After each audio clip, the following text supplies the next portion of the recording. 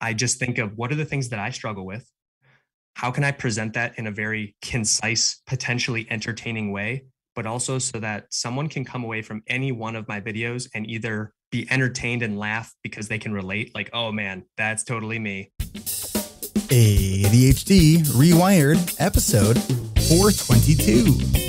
This is the podcast for those of us with really good intentions and a slightly wandering attention. I'm Eric Tivers. I'm a licensed clinical social worker by training and a coach by design. I'm your host, and I have ADHD. ADHD reWired is more than just a podcast. We are a community. We are wired for connection, and you are not alone. Go to ADHDrewired.com to learn how you can join us in our free and secret Facebook group. Get additional resources for every episode, including links to any resources we mention on today's show. You can support us on Patreon, sign up for our email newsletter. You can request podcast postcards to distribute to your clients and support groups. Learn all about our award-winning coaching and accountability groups. You can co-work with us in our Adult Study Hall virtual membership community. You can do all of these things by going to our website at ADHDrewired.com. We know that starting is the hardest part, so let's get started.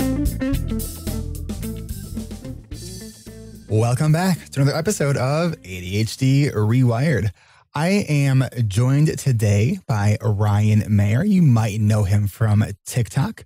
Ryan is a performance and mindset coach on a mission to help others navigate through the storms caused by ADHD. Ryan calls on firsthand experience to help his clients who, like him, are falling short at work and at home. He helps others to believe in themselves again through empathy, enthusiasm, and education. Ryan's coaching empowers others to live a happier life. Ryan, thanks for being here. So excited to be here, Eric. Longtime listener, first time caller. Well, we just kind of met like a month or so ago at Aron Croft Summit. Yeah, from Hidden ADHD. Aron's great. Yeah. So if you have not seen Ryan's stuff on TikTok, I would encourage you to check it out. Although I would also encourage you to maybe do it with somebody else in the room who can help you get off of TikTok. Because that is, Ryan, I think we were talking about this, that I literally don't have the ability to go onto TikTok and not spend like 3 hours on it. Eric had asked me a great question about, so you create content on TikTok. How do you not get stuck on TikTok? And I told him I have to have budgeted start and stop times with accountability partners or else I won't stop. So yes, proceed with caution. Because it really, if you have a case of one more thingitis, it's like one more thingitis crack. Because they're all these short little videos. It is built, and this is not a joke, it is built to be addictive. Like I'm sure people may have heard of the movie about Social Dilemma, but the reason why TikTok is growing at a wild pace in comparison to some of the other social media platforms is because they have engineered it to be addictive where you have a hard time stopping. So yes. But what's so interesting about TikTok is I have been in the last, 6 to 12 months, hearing more people who have been learning that they have ADHD because of TikTok. Yes. And to be honest, that is the reason. One of the big reasons I went there was because knowing it would attract our people, I wanted to be one of the folks that could advocate for them. And there are times where in my videos, I literally say, hey, if you want to stop using the app, please let this be the time. So I try to help them if they need to. That's great. That's great. So tell us your backstory. So I come from the corporate world and I spent 15 years there after taking the path that, most people say that we, and I'm using air quotes, should go on of going through high school, going through undergrad, and then getting a nice, safe job in corporate America. But I quickly realized that the corporate world is not ADHD friendly, typically, because it's the new open concept working environment. And hey, you can talk with your coworkers or you can go play ping pong. And none of that is good. Auditory and visual distractions abound. So throughout my career, while I did see some pretty big success, I was always missing the part where the administrative piece was necessary, but it was really hard for me to get that to work. So that's where things would unravel. I was actually fired from 2 different jobs. I've had, I think, 6 of them. The others I quit or moved on because I was getting bored of it or it just wasn't the right fit for me. And I can remember actually everything changed when I went to the 2018 International ADHD Conference, which is where I first saw you. Actually, you gave a great talk on tools and tips and tricks. It was at that conference where I met David Giwerc, the founder of ADCA, the ADD Coach Academy. And we, like a lot of ADHDers do, when you meet someone that you connect with, you're like instant friends. And so we ended up talking for 2.5 hours, literally the first time we met. And he said to me, I think one day you might be a coach. And I said, well, I don't know. I'm into sales and we'll see. Well, sure enough, a couple of years later, I found myself signing up for coach training and I've never looked back. So now it's been about 1.5 years that I've been a certified ADHD coach. That's awesome. That's awesome. And David's a great guy. I've had him on the podcast. He really knows this stuff. He does. So there's a couple of things that we could kind of be talking about here. So one thing that you and I have in common is that most of the things that we do in our life require a team of support. You call it the accountability army. Yeah. So this is when people ask or tell me, you should write a book. What would it be called? I said, I'd probably call it the accountability army, because I've realized that I've accepted how our brains work when you have ADHD. And I do not do well when I am either by myself or have like an unplanned block of time. So in order for me to achieve the goals that I've set for myself, or just to stay on track with what I know I need to do, I enlist the help of as many resources as I can. So many times that's accountability buddies that are just friends of mine who also have things they're trying to do. But then I'm sure your listeners have heard of Focusmate, an accountability body doubling service. And I know you offer your adult study hall, which is also an amazing resource for people to connect with others. So I've just realized that in order for my circuits to have energy flowing through them, I have to have another human around, even if it's remotely. When I don't do that, things just fall apart for me and the negative self-talk kicks in. Have you found like certain kind of nuances with accountability for you as to like what types of things work? Because I know for me, like it's very nuanced on how accountability works for me. Yeah, no, I'm really glad you asked that question, because when I ask clients about who they could partner with to keep them accountable, if they say their significant other, I strongly recommend against that. Yeah. Because even when my wife will tell me something that I asked her to help me with, or she knows I want to get done, there's something about the dynamic where I know Melissa Orloff, who's a well-known author, ADHD in marriages and in relationships, she calls it the parent-child dynamic. Right. And with us having such rejection sensitivity, I say to my wife, it's not what you're saying, but it's just the way you're saying it to me just comes across so harsh, even if you don't mean it that way. And so my nuance there is do not use your significant other, because you want your significant other to be your partner, not your boss. When my wife is trying to get me to do something that I said I want to do, that's not the role I want her to play. Totally. And you know, it's I'm divorced, and my ex for many, many years early in our marriage, I used to think, she's so accommodating, it's great. And then like I didn't really realize how not only like codependent it was, but how disempowering it actually was. She would give me the sort of get out of jail free card way too often on like working really late, right? Because she's like, no, I'm building this business and blah, blah, blah. It's like she made that too easy for me to, so at the end of the day, transitions are hard, stopping's hard. Yes. So if that's hard and there's no like real consequence to like just flying late, right? Yep. I just kept doing it. So that, what I thought was a great arrangement turned out to actually be a really unhealthy thing that I didn't realize at the time. And I'm glad you bring that exact thing up, because for anybody listening, if you have ADHD, you know how hard it is for us to transition from one task or from one role to another. My wife and I are very blessed to have 2 kids, and I want to be an engaged husband and an engaged dad with them. And right now it's right around the holidays in 2021. And normally my wife works away from home and the kids are out of the house. But with this being the holiday, like the week right before New Year's, they've been home all week. So I rely on structure. And so normally my wife will call me when she's leaving work to say, hey, I'm on my way home. And that's sort of my signal to I'm going to stop working. And I told her this part is okay. like keep me on the phone until I walk downstairs to the kitchen. And there's something about like, our commute when you work from home, it can seem short, but it can be really hard to get there. So all I have to do essentially is walk down the stairs to the kitchen, where my job is to start getting ready for the family to arrive home. If I don't do that though, then it just ruins the whole evening. So now that she's home though, for the holidays, she's had to text me from downstairs, because I'm upstairs in the guest room, on calls or working on things, and she said to me last night, "So what's your plan for stopping?" And I literally said, "I don't have a plan for stopping, but if you'd like me to come down, please tell me and I'll come down."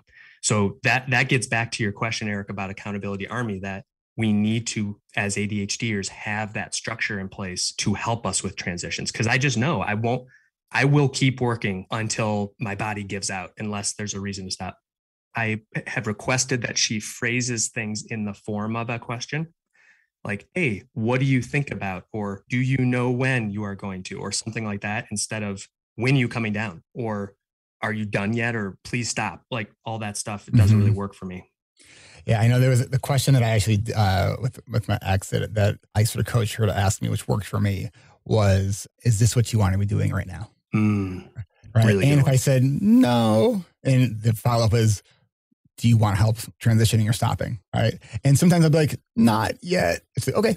And it's because it's like when we need to feel like we have the option, that we have the control over the situation. Earlier this week, when we were folding laundry, that's one of our times where it's like the kids are asleep and we get to catch up and have a conversation. And also I will fold laundry because, we're not so good at that usually. But when it's an event, that's a lot easier. But during that folding event, my wife said something to me. I was so excited about whatever I was talking about. And then the way she said it just pretty much shut it down. And I was like, "You just got to let me have that excitement for a minute." In the book, Faster Than Normal, if you've heard Peter Shankman, he's got a podcast by the same name. He has a little section he dedicates to significant others. And he too is divorced. Like a lot of people in the ADHD community, there's relationship challenges. But he said, to significant others, "Let us enjoy our idea for at least 24 hours before you tell us that it's not going to be a good idea." Yeah. Because we do usually, give into reason, just like, we just need to sort of like ride that excitement wave. I totally get that. And then like, once the dopamine kind of tapers off a little bit and we can kind of think about it more logically, it's like, okay, maybe that's not the greatest. Yeah, exactly. But let us ride that wave just for a little bit. So let's do this. Let's ride the wave of this conversation, but let's actually let it come crashing down for just a moment. We're going to take a quick break. When we come back, I want to kind of dive into part of your story, because a lot of it is resilience and kind of coming back from some challenges. So we will get to that when we come back. This is Coach Kat Hoyer. Support for ADHD Rewired comes from our coaching community. If you're looking for ways to create better to-do lists, set goals and milestones with actionable steps, and want to prioritize what's most important in your life, then join us and other adults who do understand what it's like to live with ADHD. The 28th season of ADHD Rewired coaching and accountability groups begins April 13th, and we still have 4 spots left or less with me. So if you want to join our next coaching session, now is your last chance. Go to coachingrewired.com and start your pre-registration process by clicking on the green button at the top of the page to get your name to our interest list. And we're doing one final registration on March 30th at 1 p.m. Central. That's tomorrow, March 30th at 11 a.m. Pacific, 2 p.m. Eastern. So if you want to join us for our next coaching season, now is your last chance. Come grow with us and get started by going to coachingrewired.com. That's coachingrewired.com. Support for ADHD Rewired comes from Adult Study Hall. Get more done with the virtual co-working community built for adults with ADHD by adults with ADHD by going now to adultstudyhall.com. Get studying for your next exam, start your spring cleaning, and gather up those tax documents and more using real-time accountability. At AdultStudyHall.com, your membership includes access to our themed and guided sessions, also known as ASH Plus sessions, for writing, for working out, decluttering, and your most dreaded tasks. We also have a job search session led by ADHD reWired coach and HR specialist who's sitting right here, right next to me right now. Say hi, Kat. Hey, hello. And so she does that. And our newest session for all of our finance-related to-dos. So check all of that stuff out. Your membership will also get you connected to Adult Study Hall 24/7 or ASH 24/7, which is a dedicated Zoom room that I bet you can guess how long it's open for. Wait, is it 24/7? It is 24/7. Yes, I'm right. Consider joining the virtual co-working community built just for us and harness the power of real-time accountability with other adults with ADHD who just get it. Head on over now to AdultStudyHall.com to learn more about our ASH Plus sessions, our 24/7 drop-in room, and to stay up to date about any upcoming sessions. The doors are open at AdultStudyHall.com. Come work with us. That's AdultStudyHall.com.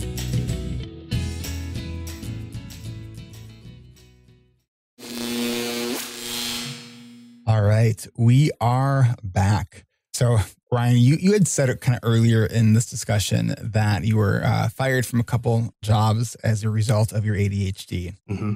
So you hit some real, I guess, tough road bumps with how your professional life was sort of panning out. Tell us a little bit about that. So anybody who has ADHD, you've probably experienced something like this where you get told that you have so much potential if you would just ... fill in the blank, prioritize, show up on time, keep things organized, turn in your reports. Again, like just the administrative aspects of a corporate job, they need to happen. So I want to put that out there first. I understand that those things definitely need to happen. So I recruited medical professionals, and part of the aspect of that, because of patient safety, we had to make sure that the person had a license that was current and active, which makes total sense. So the part that was so frustrating was I was one of the best on the team when it came to convincing the doctor or the nurse to join our team. And how'd you do on those reports afterwards? So let me just take a deep breath. No, so that then, of course, then the part where it all came unraveled for me was when I had to do the things that they're very simple typically, but I would have to log into a certain website, verify that their license was up and good to go. And that was the part that I would honestly just forget about, because to me, if you think of the analogy of like the hunter, because we have hunter-like brains, I would have already killed the wildebeest. And like now I forget that I have to go drag it back to camp and cook it and all of that stuff. I was just on to the next hunt. That ended up being a big issue. And then, changing the status of the person in the system that says like they are now accepted the offer. We are moving to the verification of license stage and all of that. So that was a big struggle for me. I tried to get a little bit innovative. There's a concept known as job sharing. So I approached one of my colleagues who was uber organized. And part of our job responsibility was presenting to the various departments at the place we worked at. And the departments loved me, and I really enjoyed presenting. My colleague was the exact opposite. She despised doing the presentations, but she was very, very good at the organizational part. So I approached her one day and I said, I'll tell you what, I'll make you a deal. When I recruit these folks, if you can just update my systems, I will do all your presentations for you. And she's like, that's so easy. Great. We can totally do that. And I thought, Eric, that I had like solved the mystery. The problem was the administration didn't feel the same way, because when they found out what I was doing, they just said, we don't care if that works better for you. That's not the way we do things. And so to me, it was so sad how short-sighted that was, because I had come up with an innovative solution, as we do so often. It was a win-win-win all around for everyone. So then when I got fired from that job, I can still remember that moment, because obviously there's a little PTSD around that for me. But it was him coming in and saying, it's really hard for me to do this, Ryan, because you are, and this word kind of triggers me, you are an anomaly.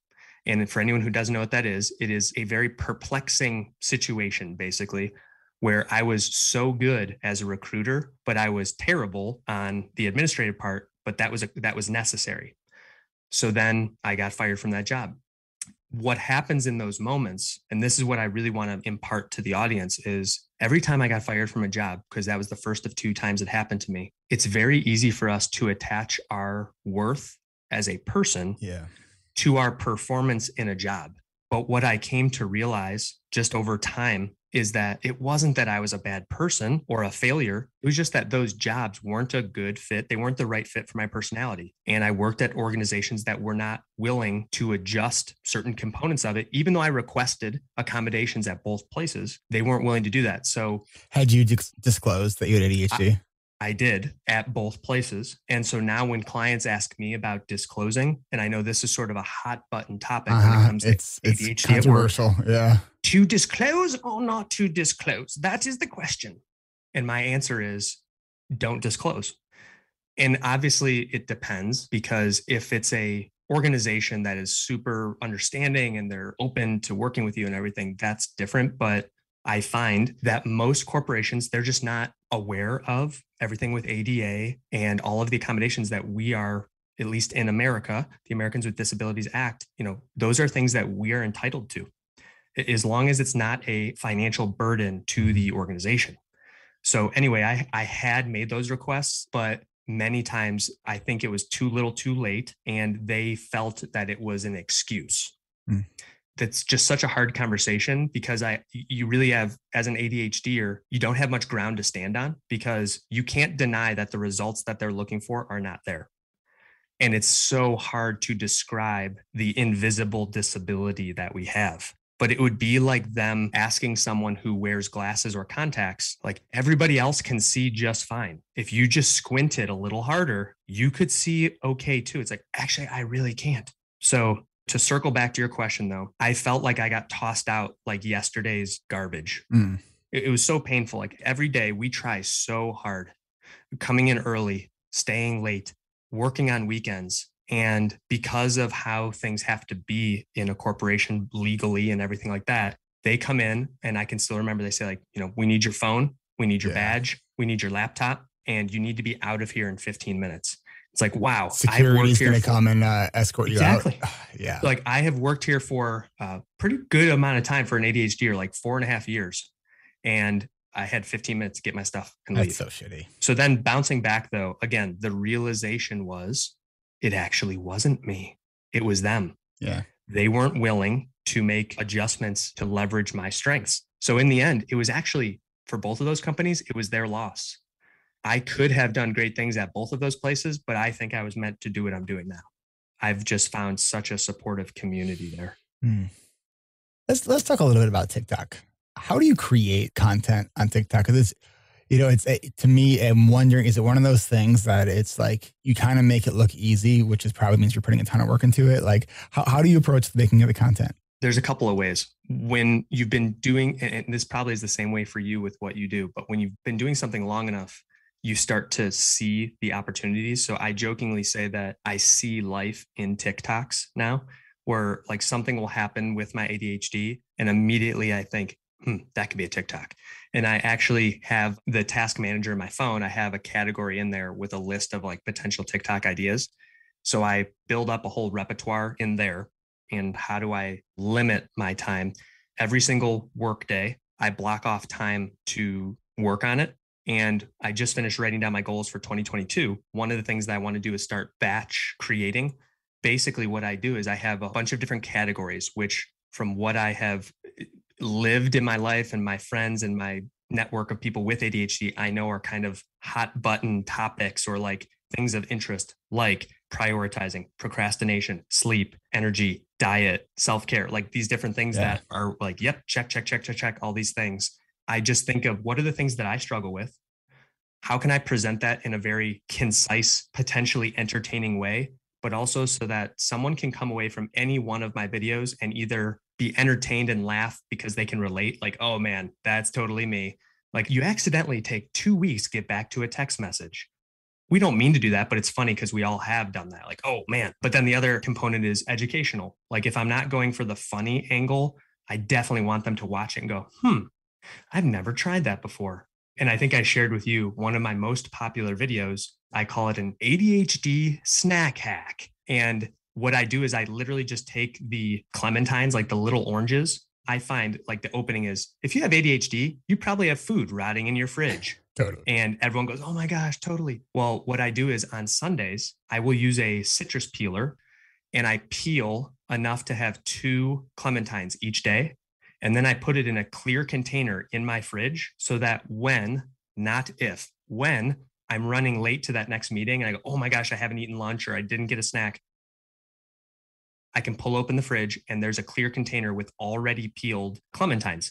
Because I find that when I don't have them peeled, I just know I'm not going to eat them. But when they're already done, I can eat them. So that's great. So you have a ton of followers on there. Yeah, I'm approaching now almost 400,000 followers. That's incredible. On TikTok. That's amazing. I have goosebumps just saying that. And it's so humbling because this is, I guess, the message I want to make sure the audience hears is what TikTok has allowed me to do is to be, for the first time in my life, authentically me.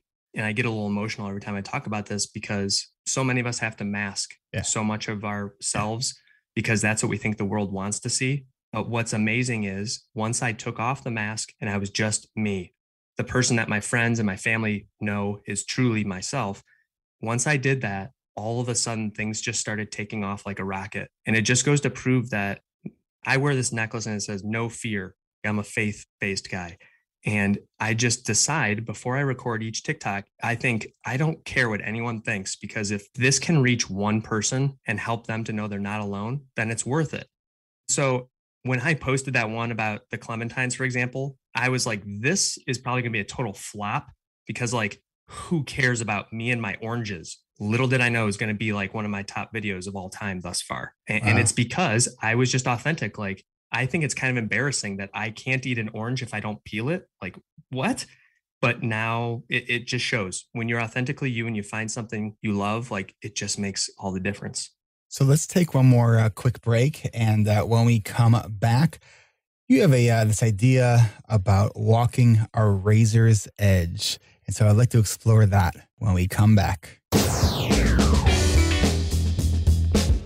I am here with our leadership team. So we just spent the last 2 full days creating the vision for what the future of this business is going to be. It's really exciting. And so we have just a few minutes here with both of our leaders. We have one of our coaches, Kat Hoyer, who came in from Ohio. Hello. And we have Lisa Ciesla. And so she's my executive assistant, community manager, and some other title we'll probably come up with very soon. Ooh, new title time. Mm-hmm. So I have a question for Lisa because she asked us, what are we going to talk about? And I came up with a question for her because over these last 2 days, so Lisa's been with the company now 7 weeks. And what I saw over the last 2 days is somebody who is incredibly passionate about what we're doing. And to see that, and I'm going to cry, in a really short period of time, and knowing like you've been really involved in stuff that's going on in the community. You've been a part of registration. So you've seen people coming in, but you've seen people in alumni, so they're continuing their journey, and then also seeing people that have gone through coaching and kind of where they're at with that. What I want to know is what you have seen in your 7 weeks that has you so passionate and believing in ADHD rewired the way you do already. First of all, it's not entirely, but a good portion of it has come from Eric and his incredible ability to make you feel welcome and the inclusion, and you could just feel the love and the passion that he has for the community and the company and all of us that are here, and that was really important. And honestly, a lot of it has come from the members themselves saying how much they feel like they belong. And even like the brand new Ash member, they come in and they're like, I don't really know what I'm doing, but I'm really excited about what's here. And I'm like, that's incredible, because we are also excited. And I was like, I don't know what I'm really doing either, but I'm really excited to be here. So, yeah. So I remember one of the things that because I got to be a part of the interview process with you. And one of the things I asked you was, what was important to you in a job. And that's when I was like, okay, she just needs to see what I told Eric right away. I'm like, get her into the last session of the coaching groups. Let her see that, because that's when you'll know you're making a difference in people's lives. But can we also announce that Lisa is going to be my admin, one of my admins for the coaching group this season. So we figure that's a great way to let her see what's going on. And as we're looking at all these different strategies and things like that, she'll be able to not only see what we can do maybe to improve, but also what we're doing that's going right, and then really see the impact that it's having on everyone and why. So I'm super excited about that. It is exciting. Yeah, I'm very excited for the opportunity. I'm totally ready to just jump right in and get started, and I can't wait. Support for ADHD Rewired comes from our patrons. If you're listening to this ad but wished you could skip it without having to stop it or push any buttons, there is an option for you. Consider becoming a patron at the $5 a month level, which gives you access to ad-free episodes of the show when you become a patron over at ADHDrewired.com/Patreon. Perks start at just $5 a month, and that gets you ad-free episodes of this show. And support can start at any amount. Then at $25 a month, you can join me and other patrons at this level every fourth Tuesday of the month for our monthly coaching call on Zoom. Our next Patreon-only group coaching call is on Tuesday, April 26th at 3 p.m. Central. That's Tuesday, April 26th at 1 p.m. Pacific, 4 p.m. Eastern. If you want to join us but you aren't a patron yet, or simply want to give because you believe in the work that we are doing, we'd love and appreciate your support. Consider joining us over at ADHDrewired.com/Patreon and become a patron today. Remember, perks start at just $5 a month, and support can start at any amount. That's ADHDrewired.com/Patreon. And thank you so much.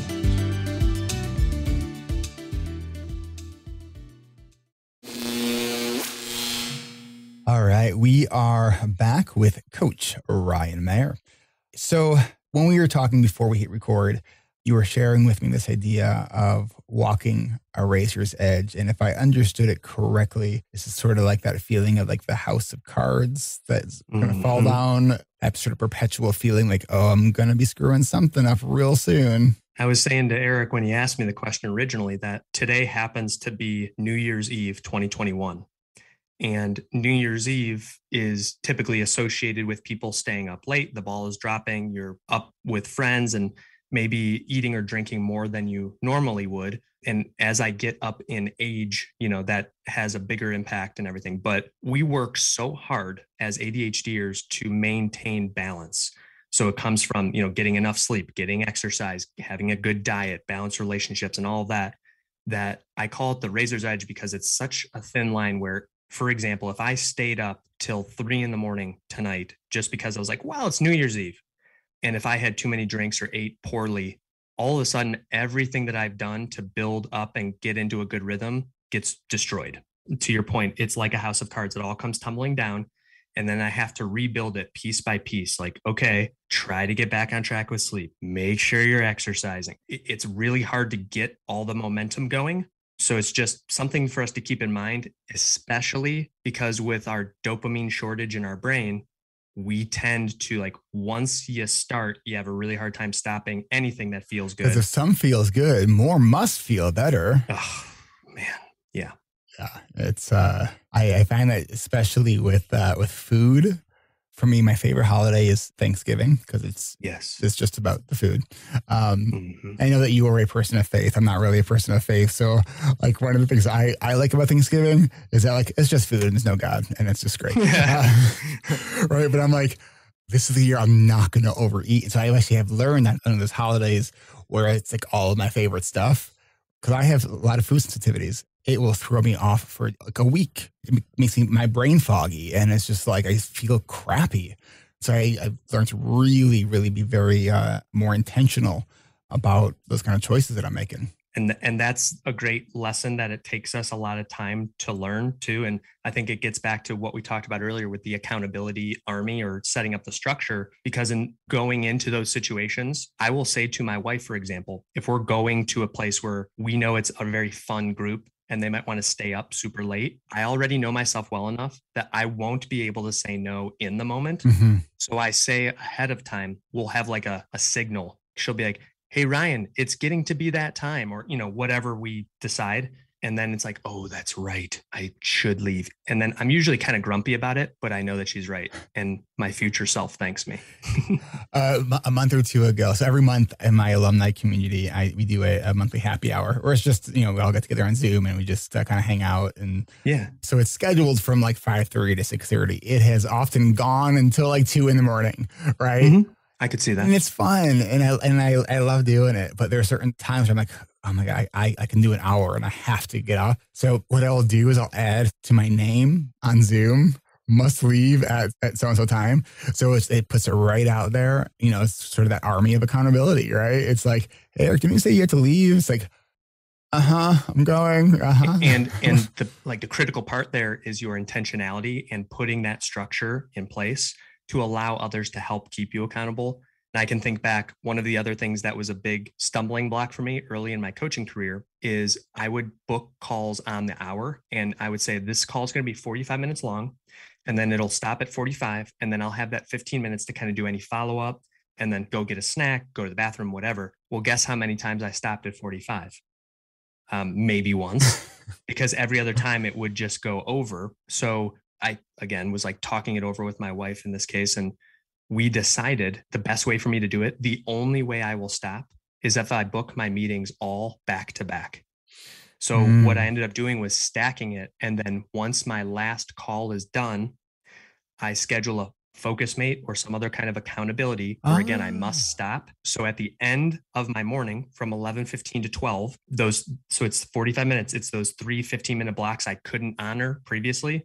I've now cut them off of each of the meetings and stacked them at the end. So now I have that dedicated time, and I do that at the end of my day too. I really like, when I used to do my clinical practice as a therapist, I mean, I've worked with a lot of therapists, and like writing case notes, it's like the bane of our existence. It's I just was pretty diligent about like not telling myself that I'll write it after the end of the day. Cause it's like, I won't want to do it. Cause one of the things I realized, I never actually want to do it. So to think that I'm going to want to do it more later, I'm just lying to myself. Right. But what I love is you actually figured out a way to sort of stay in that focus mode with your people, but then also using people to get yourself to work on writing your notes. I think that's awesome. That's a great, thank you. Because it's the same thing for me, because the later version of us, I call it the attention battery. Like when our attention battery has almost run out and it's like 4:35, 6 o'clock, there's no way I'm going to be as excited. Like a call this week where I said, hey, there's all these resources. I'm going to send them to you for planning for 2022.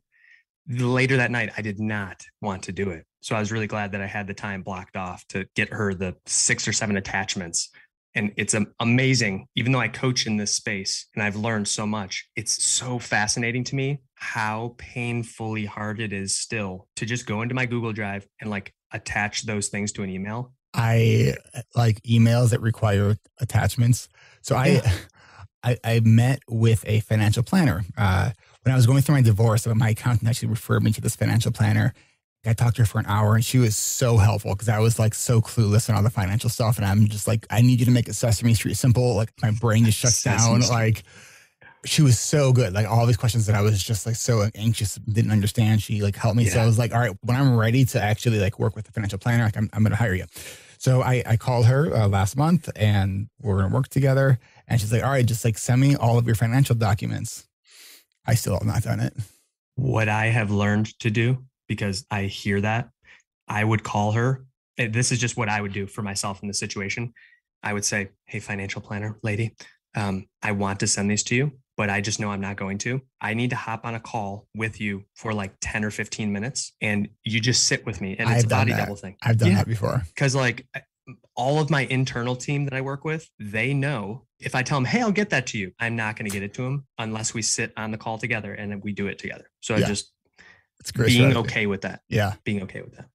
And it's so I think because when I am sharing strategies like that with my clients, they're like, oh, that's just so great, but it's so hard. How do you just like accept that you need to do that? And I'm like, because it's harder to not accept that you need to do that. Because I'm sure that it's tearing you apart, that like, that she's waiting on it and that nothing can happen until she gets those documents, but yet you can't get yourself to do it. I have a concept with my clients and I refer to it as total unconditional acceptance, which is like obviously kind of a pie in the sky, but the idea is just you have to treat yourself like the inner child that we are in many ways. I have a 4-year-old son. When he doesn't want to do something, I have to work with him as a 4-year-old and be like, hey, it's okay, buddy. I know how hard this is. Let's do it together. And I need to basically talk that way to myself and have unconditional acceptance that your brain just doesn't work that way. Like we want to be able to just fire up the email and send it, but it's just not going to happen. Once we accept that, it's way easier.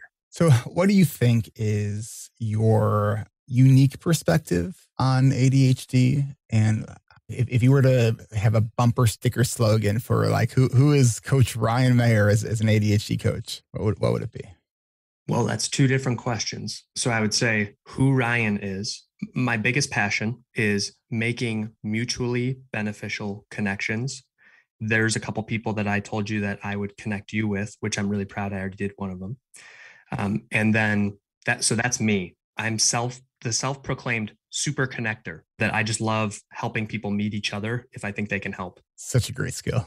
And I think that is part of ADHD because I know that there's the big debate about, is this a curse or a superpower? And I won't even go there. I'm squarely in both camps.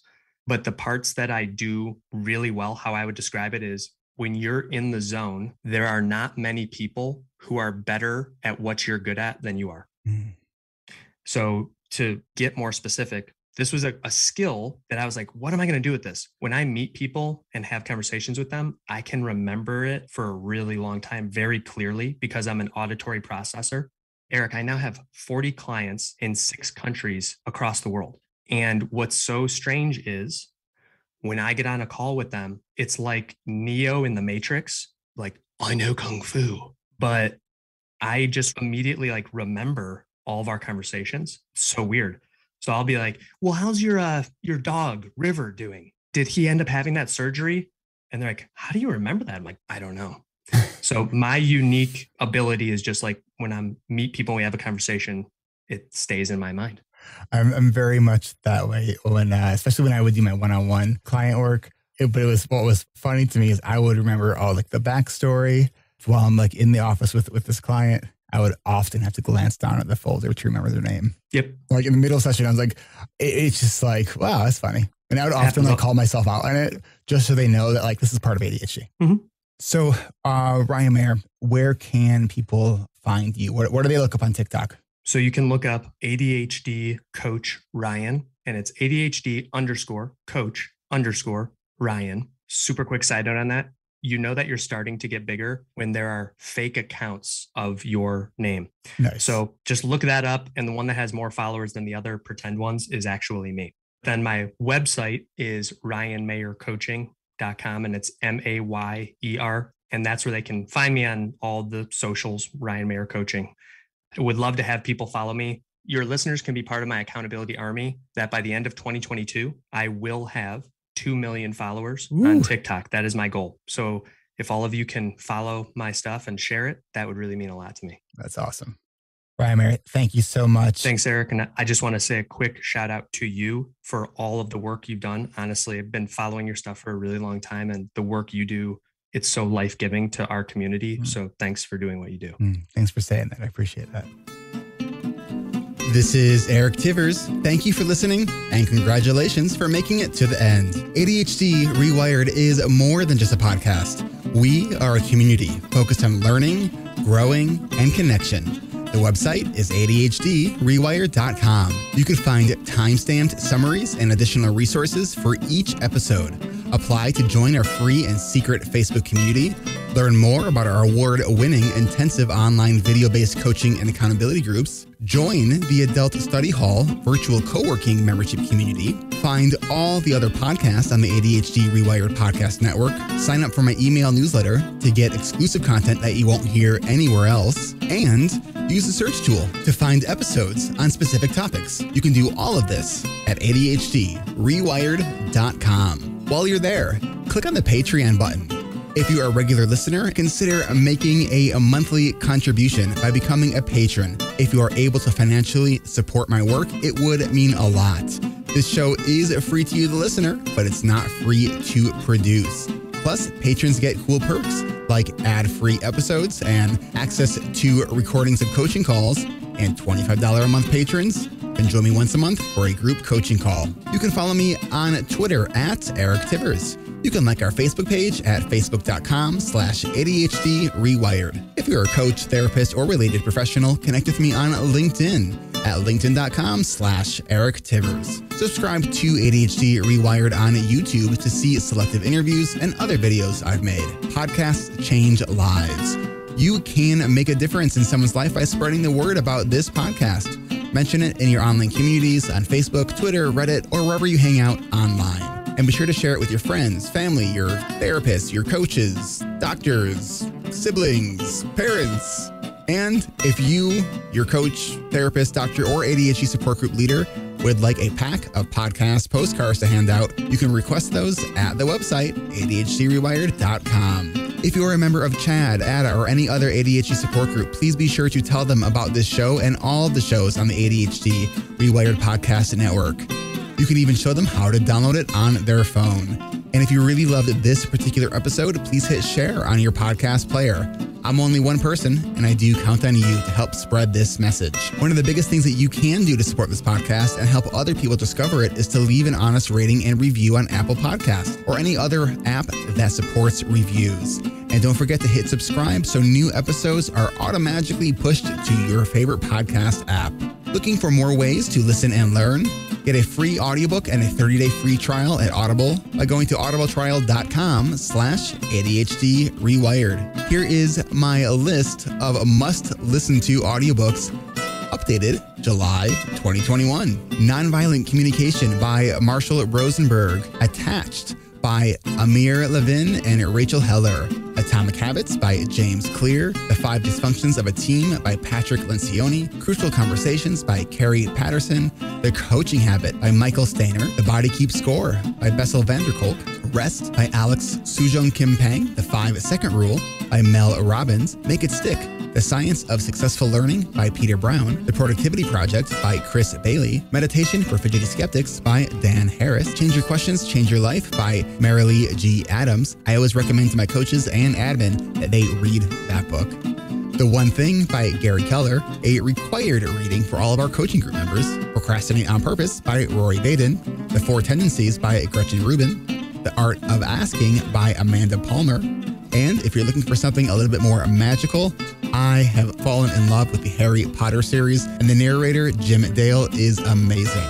And of course, if you haven't yet boarded the Brene Brown bus, all of her stuff is great, starting with Gifts of Imperfection, Daring Greatly, Rising Strong, and The Power of Vulnerability. And if you're an entrepreneur or leader, be sure to check out her book, Dare to Lead. Do you have something that you would like to share? Click on the podcast tab at ADHD Rewired. Click the button to be a guest at the top of the page and schedule a 15-minute interview.